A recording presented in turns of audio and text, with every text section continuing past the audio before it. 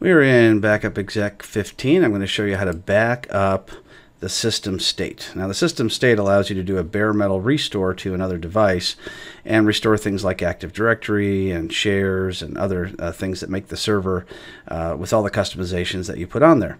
And so what you want to do is right-click on the server that you want to back up, and you can choose Edit.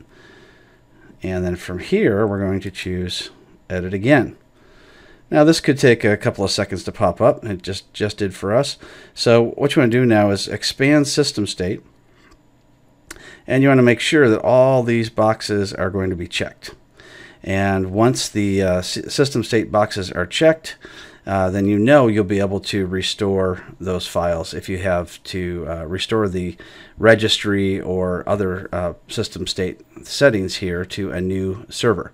Now, in order to actually do the system state restoration, you have to go into the system restore mode or into safe mode, depending on whether or not it's an Active Directory controller, and then you can do the restore there. So you don't actually restore it while you're in regular Windows because that won't work.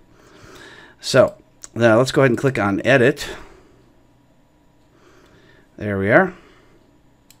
And go to the Advanced Open File area and make sure you've got your snapshot technology turned on. And you can just leave it to the automatic Allow VSS to select the snapshot provider. Go ahead and click OK and click OK. And when that job runs, your system state will be all backed up. Then you can restore to a new device if you need to.